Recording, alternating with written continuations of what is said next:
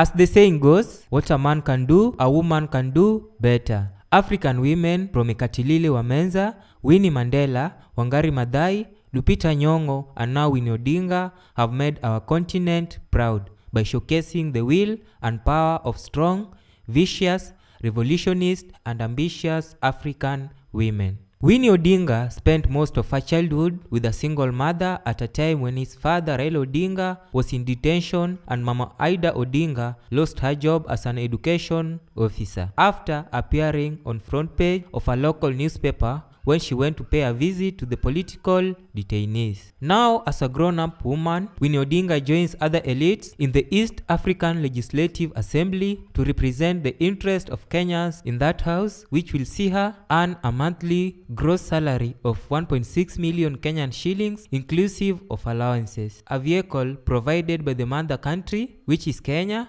a free visit to member countries, and travel allowances. She is also free from the pressure of constituents, and their work mostly revolves around budget making processes and formulation of legislation to govern the East African community. Winnie Odinga will serve a term of 5 years in what is now East African Legislative Assembly's 5th Assembly. Just like Kenyan legislators, East African Legislative Assembly representatives enjoy hefty perks and competitive remuneration. Thank you so much for watching, for listening. Please do not forget to subscribe below. Thank you so much. Adios.